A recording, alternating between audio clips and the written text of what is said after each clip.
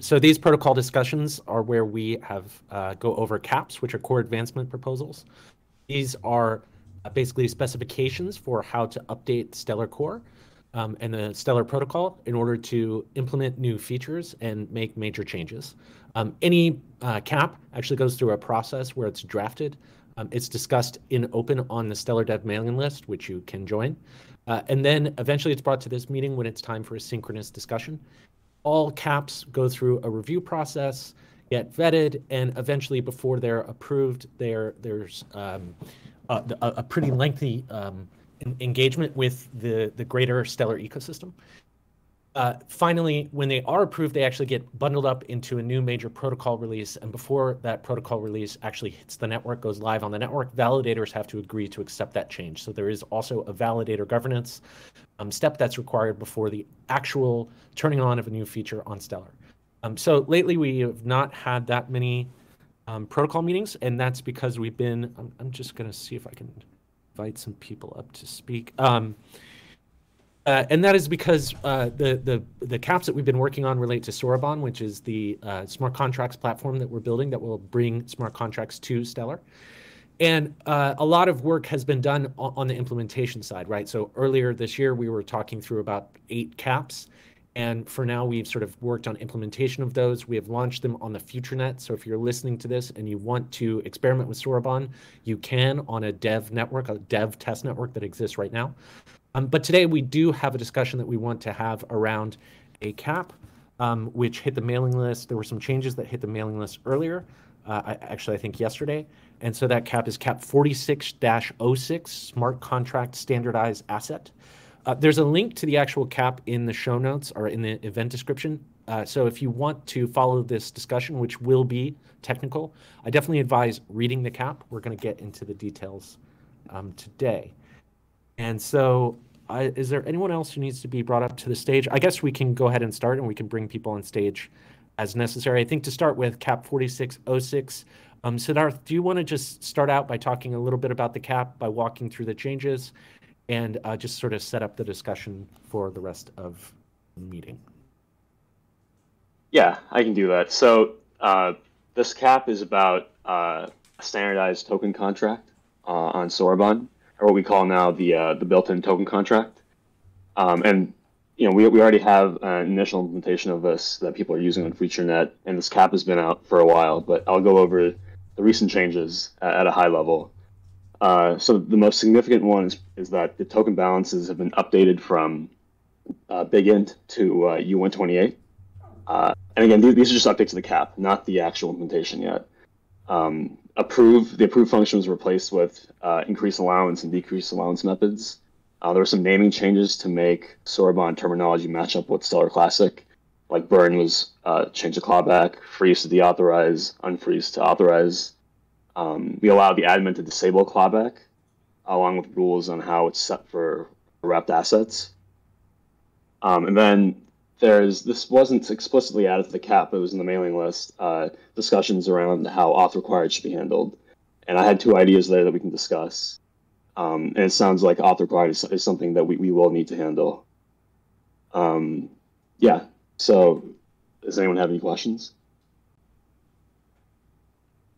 Questions, comments? Let's start with something simple. The naming conventions, I understand they align with Stellar Classic. Do they also align with the greater kind of like cryptocurrency ecosystem and equivalent contracts on, say, Ethereum? So the burn to clawback that actually matches up with like ERC20, for example.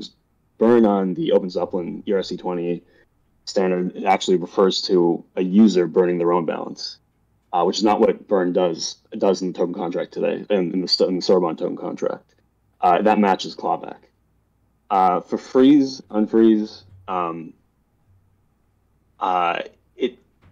this was a question we had. This is, like, I switched it to authorize and deauthorize just because we want clawback to be able to be used on frozen balances, and we didn't want someone to make the assumption that a frozen balance can change, because it can through clawback.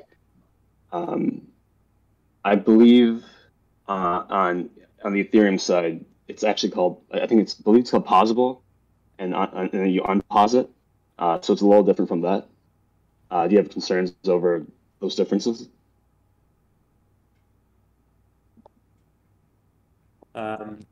Yeah, I think the blacklistable contract that, for example, USDC adheres to actually uses a completely different language, which is blacklisting, which Yeah. obviously has its own issues. Yeah, that's unique to USDC, right? That's not even in like a common ERC20 implementation. That's a good question. I haven't looked at others. Okay. I'll take a look at that. Okay, yeah, I definitely think that it makes sense to just like choose something and then go with it. But maybe just like survey the ecosystem and make sure that there are no standards that we're overlooking. It doesn't look like we are. Okay.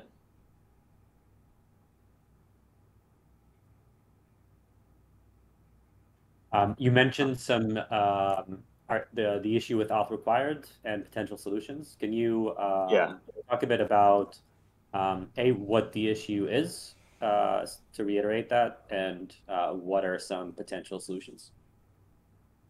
Yeah, so currently on Stellar Classic, if the issuer has the auth required flag set, any new trust line will be deauthorized by default. And the reason for this is that the issuer may want to verify the owner of the trust line to make sure that they go through KYC, and you pass whatever regulations that they need to, and then you enable the trust line, and they can do what they want. That concept does not exist at the moment in the built-in token contract. So if you send to a new balance, if you send an asset that is auth required on the Classic side, that's wrapped in Sorbonne, and you send it to a new balance, that this new entity can receive it, and this breaks the auth required semantics. So the one idea I had was that in the token contract, there are no balances by default at the beginning, and they only exist once they are once it's actually written into a ledger entry. And so you can treat that right as the initialization of the balance. And my idea was to tie, like when you do that new, when you create this new balance, you check the issuer, and if it does exist, then you block it, and you require that the issuer explicitly proves that trust line, or it's not that trust line, it proves that balance or that identifier before it's created. There are some issues around this related to how you would actually indicate that it's authorized. But this is that's the best idea I have so far. The other one is to just not allow, it's just disable admin controls or non-admin controls on Sorbonne contract for wrapped assets that have auth required set. But this makes it much more difficult for auth required assets to be used on Sorbonne. Sorry.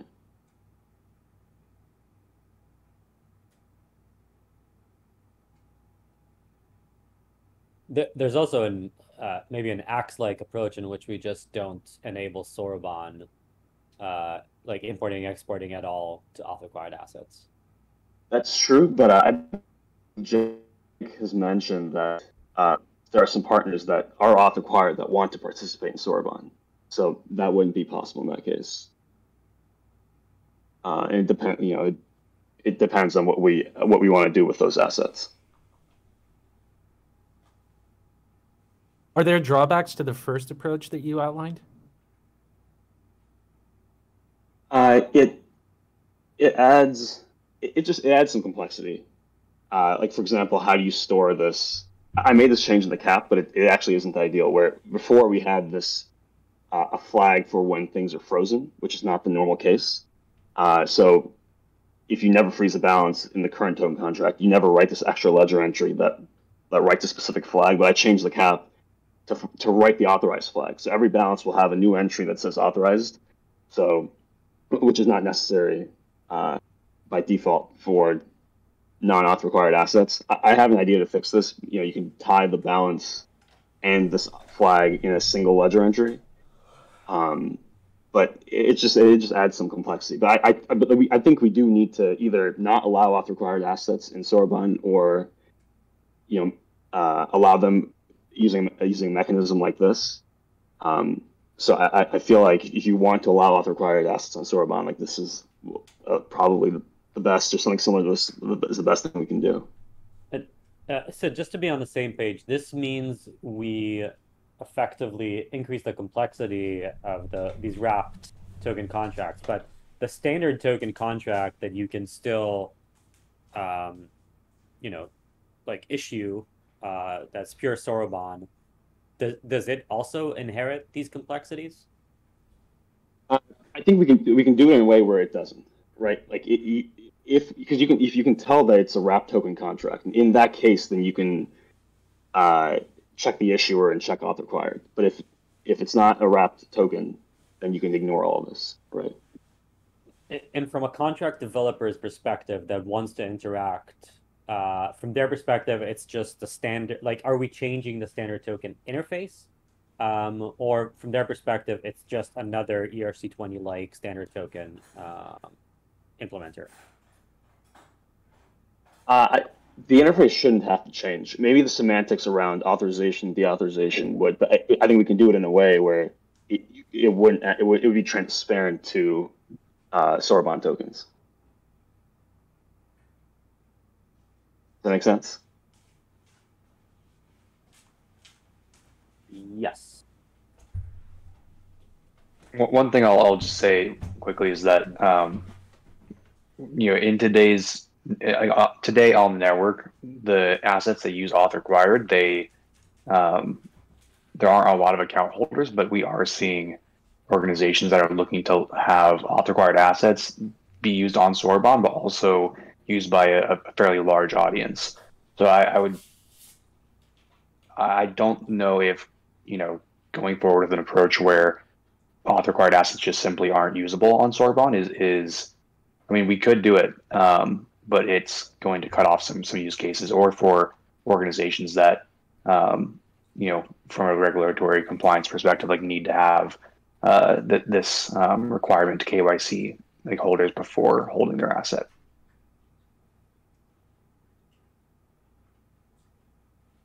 So, Jake, just to be on the same page, like you're saying that there is a group of issuers that is growing and is auth required or planning to issue auth required assets. And out of this group, there is a non-trivial subgroup that is interested in having their assets available and for like DeFi and Sorbonne.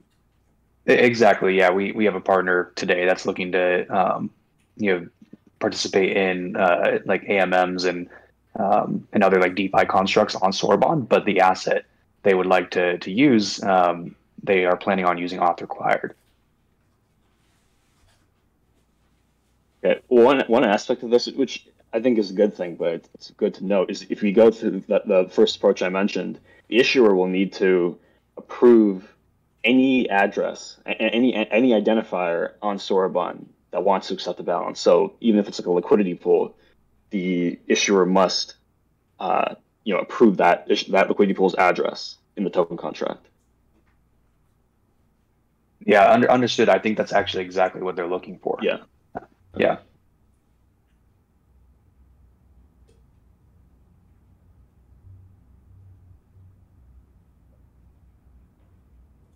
There are a couple of questions in the live chat too. I don't know if you want to take a look at them, Sid, or you want me to just read them out. Let's see.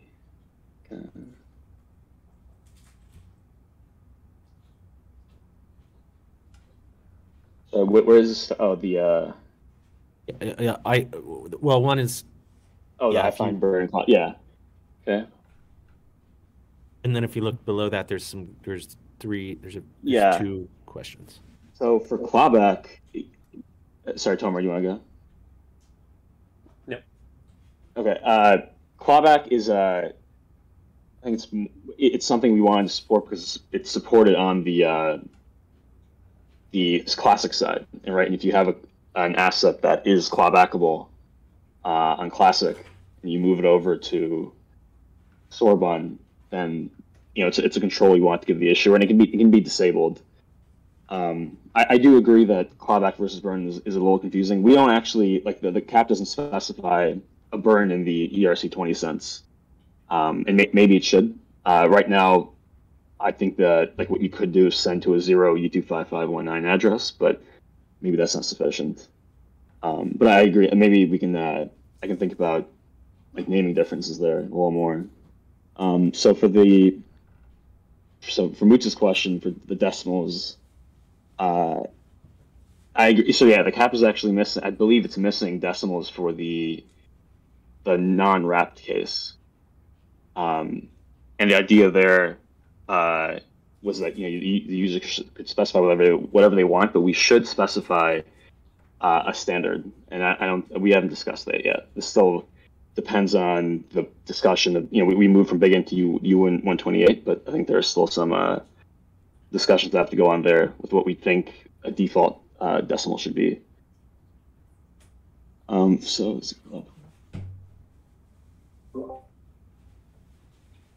Maybe we can start by, is there anyone that objects to U128 as the standard token contract number type?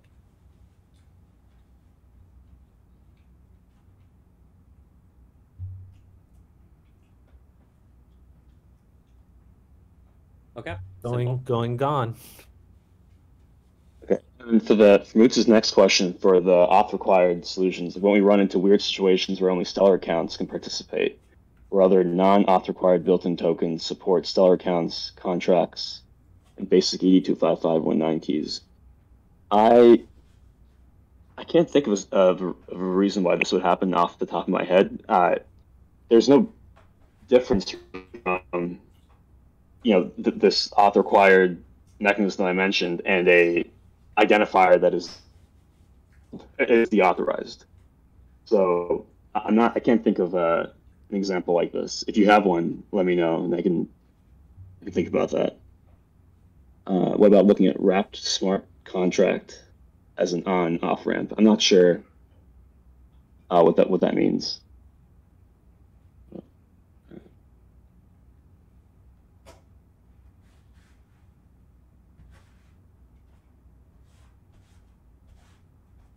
Okay. Lee. Yeah, I'm just thinking about the term clawback and if that is a problematic term. I mean, I feel like the term is understood in other financial ecosystems, but maybe if it's not a good term to be using sort of going forward in a blockchain world. Would it be too ambiguous, do you think, if we said that the admin could do a transfer from any account to any account? Like, it's sort of the same thing as clawback. And it's sort of maybe bad to do that because we're overloading an operation that can suddenly do something that might be surprising. One way to like try to eliminate that term without needing to replace it. Yeah, that sounds like a little more complex, right? And it's not even the same thing, because in the clawback, the balance gets burned, right? Which is how it works on Classic and currently in the token contract. In your example, it wouldn't get burned, right? It would get sent to another address. I guess you could send it to the 0E25519 key. I think this is something we should discuss, because to me, clawback already exists on Stellar, right? So and it works almost the same on Sorbonne. So it made sense to me to change the name, but if enough people, I think it's something we should discuss. I personally think clawback is probably fine because we already have that definition, and I think it sounds like the folks who are planning to use this today already understand what it means. Sorry, I have a bit of a question on a tangent to what you just mentioned. You said that so clawback. So on Stellar, if you transfer to the issuer, you're essentially burning because the asset disappears. because the issuer can't hold the balance of the asset they issue. What happens if you transfer to the admin, or transfer to the issuer on Soroban? In Soroban, it doesn't get burnt. It just it updates the issuer's balance. Like the issuer or the admin account doesn't have any exception when it comes to like transfers or anything like that. You got it. Thanks. So, authorized trust and inherit from Stellar Classic, in which case you would need a Stellar account to obtain authorized flag. So that is how it works on Classic. Like you would need the trust line to get authorized by the issuer. And on Soroban, we would imitate the same thing. The admin or the admin on Soroban would need to explicitly authorize on Soroban. We have this method called authorize, and it will authorize that balance. Does that answer your question, Moots? Okay.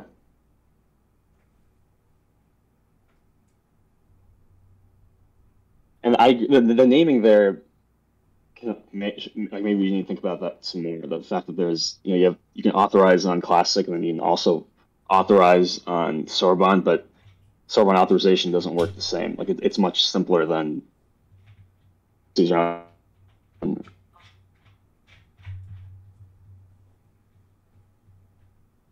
Could you elaborate what's the differences, just so we're all clear on that? Yeah. So in Classic, you can there's different levels of authorization. That's what I mean. You can have fully authorized, you can be deauthorized. You can be you can authorize to maintain liabilities, right? You can maintain offers and liquidity pool deposits, but you can't do anything with your balance. And I believe there's also a flag that says you can actually claw back from the trust line. And that flag is maintained currently in the proposal in Soroban, like the clawback flag, but it's at the contract level and not at a balance level. Because the thought process was, I don't think it needs to be at the balance level, and it would add a lot more complexity. But yeah, those are the differences.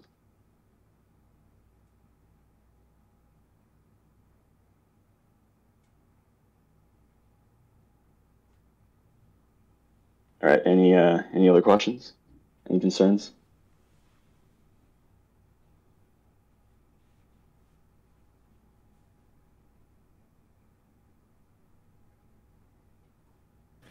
Do you have the answers that you need to move forward? I believe I do. So for the auth required solution, I think I need to rework what I have a little bit to make sure that the non-wrapped scenario doesn't change or get any worse. Other than that, it doesn't sound like that, and I should like naming, right? Looking at burn versus clawback in the ecosystem. Yeah. Other than those two things, I don't think there's anything else I need to look at.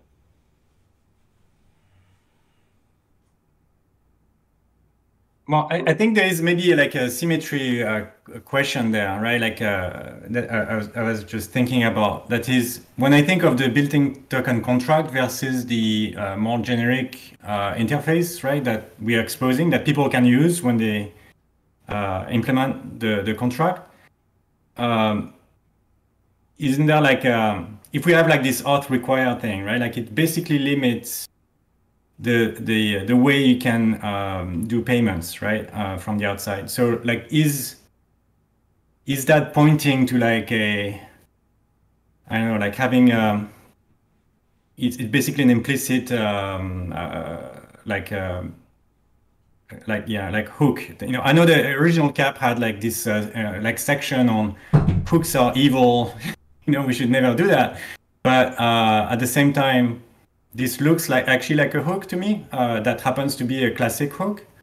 And I'm just wondering, like when we say also that people that are today looking at implementing auth required assets want to move some of the functionality into Soroban, are they really going to be satisfied with those limited semantics as opposed to, I know like a lot of the things that people were asking in the past around programmatic, being able to basically control the flow of assets was, hey, I want to put limits, on transactions, like, you can only move $10,000 a day or whatever, right? Like things like that.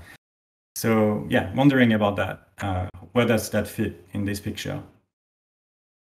So the first requirement, at least I was following, is that you'd like to be able to support anything that can happen on Classic in Sorbonne, right? In the built-in token contract, which is the goal of adding support for auth required and clawback. What you're saying is an interesting idea, adding hooks so admins can customize what happens.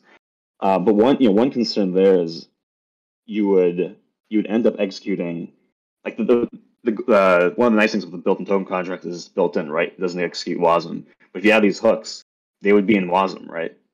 So you would take the performance set, and in that case, I don't know. You could argue that you should be using a different token contract altogether, like one that just adheres to the interface. Do you agree on that? You mean like, yeah, I guess like as soon as you have hooks, you can't do like a classic payment, for example, because you're bypassing the hook. Is that what you're talking about? I'm not sure what you mean by that. I'm saying that if you add a hook, the hook would be in WASM, right? Like you call it into another contract. Yeah. So for the built-in, I guess for like the default behavior, you would just call the built-in token contract that would have a default implementation, right? To implement those auth require type of semantics. But I could see like the need for maybe like finer control in general, and like finer control that we would provide later on, or that like any contract. That issuers would want to to have. Yeah, I guess maybe those end up just being like separate, they're not using the built-in token contract at that point. So that's kind of what I'm trying to I'm wondering about is like those use cases with auth required assets in Sorbonne, people are not going to be able to actually implement, I think, the type of things they are looking after. That is like I said, like people ask before, the feature request around the hooks were things like maximum or conditions on the transaction, right? Like it was not just a flag. It was basically like open-ended type of conditions. And at that point, you use the built-in token contract, which may be okay, but I'm kind of questioning Nico, are you talking about from the perspective of net new issuers, or from the perspective of existing issuers that want to introduce new constraints or like new? Yeah, that's kind of. I'm just wondering, like the people that have like those as auth required assets, if they think that they can basically over time add more conditions, this is actually not going to work. Right? Got it. So to some extent, I hear like a question to Jake, if it's still here, which is, these new issuers that are coming on board and are interested in auth required assets, maybe the solution for them is to actually issue a custom contract on Sorbonne rather than an auth required asset on Classic, and kind of like trying to constrain it to be what they want it to be. Yeah, we've talked about something similar with like regulated assets that need much more fine-grained control. And in those cases, I think it makes sense to use a new token contract. Right, the built-in token contract can't do everything, right? And I don't think adding these hooks is a good idea into the built-in token contract. It's just my opinion.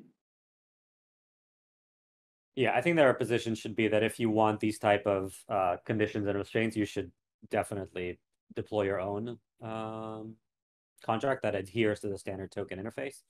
Same way that we're seeing in Ethereum and other ecosystems. Yeah.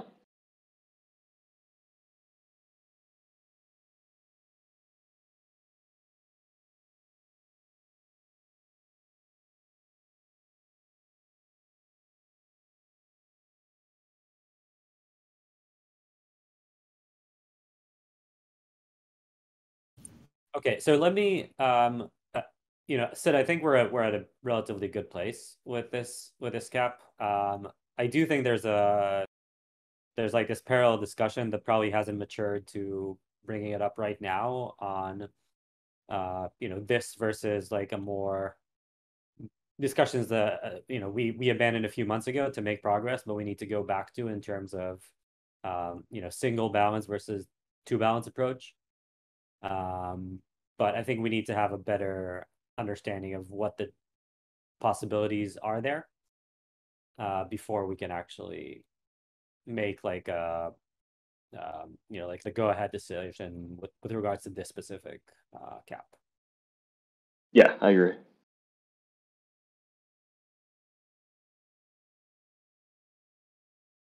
Anything else anyone wants to discuss, or are we done for the day?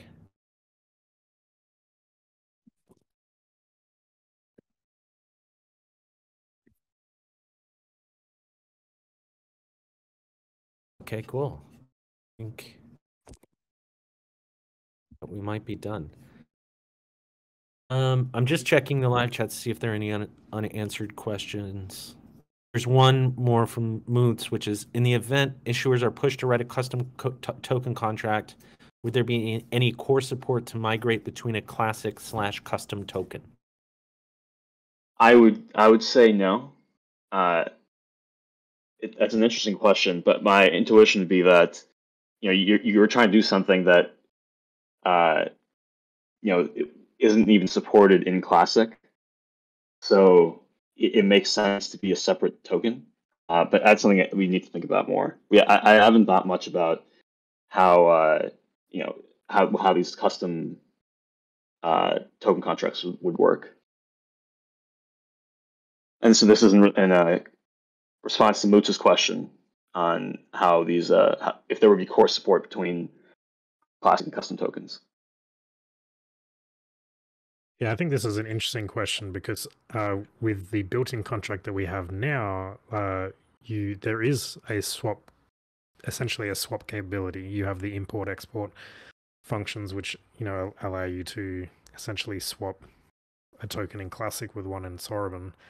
And if the story that we're developing is that if you want to be able to build a custom token that provides all these custom auth required type capabilities, I think we do need to have some sort of story for how do you replicate that import export. How do you swap something that's on Classic with something that is over on Soroban, so that because I can imagine that issuers, even if they want that more custom capability on Soroban, they probably still want to get access to things like the things on Classic. Like they probably don't want to be siloed into only the Soroban ecosystem.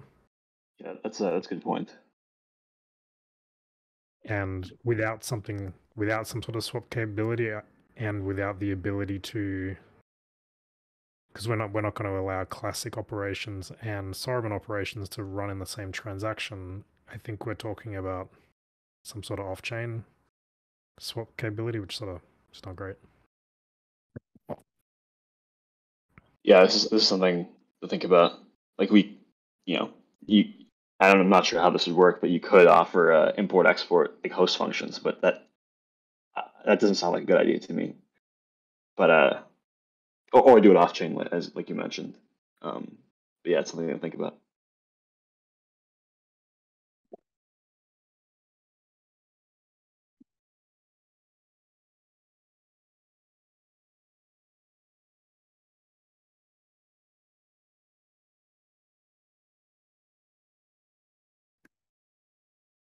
Any other thoughts, Anything questions? else? Anything questions? else?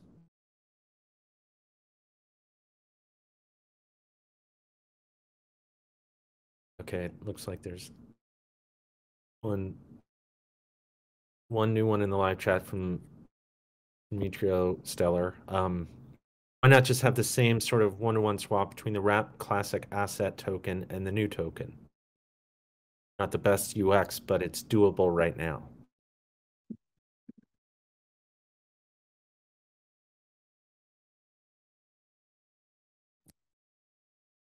I think you'd have. I have to think about this. You might have issues with Like, how would you do like that would have to exist as a. Wait, no, I'm not sure if that would work. Like, you would have to call import export, and like if I write a contract right now, custom contract, I wouldn't be able to call that, right?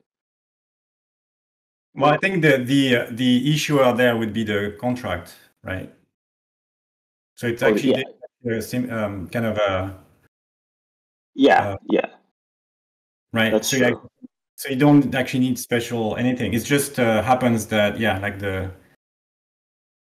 That's true. You wouldn't have complete control over it. Well, it's I guess you don't have complete control over it now because you can get deauthorized. But yeah, that's true.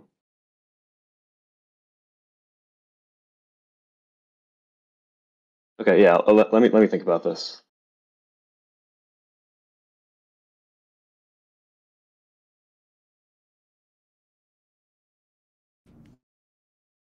Okay, it feels like we're sort of winding down here. So I think we're done for the day. Thanks, Sid, for putting this out there. Thanks for answering the questions. Thanks for thinking about it. And to everyone else, I realized that today's protocol discussion was sort of ad hoc and popped out of nowhere.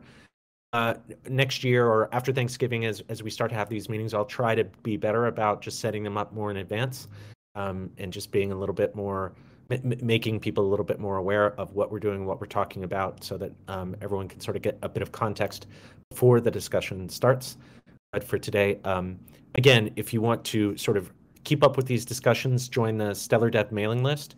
If you want to read this particular CAP, it's in the CAP repository, which you can find on GitHub. This is CAP 4606, the Smart Contract Standardized Asset. And with that, I will say goodbye to all of you. Thanks.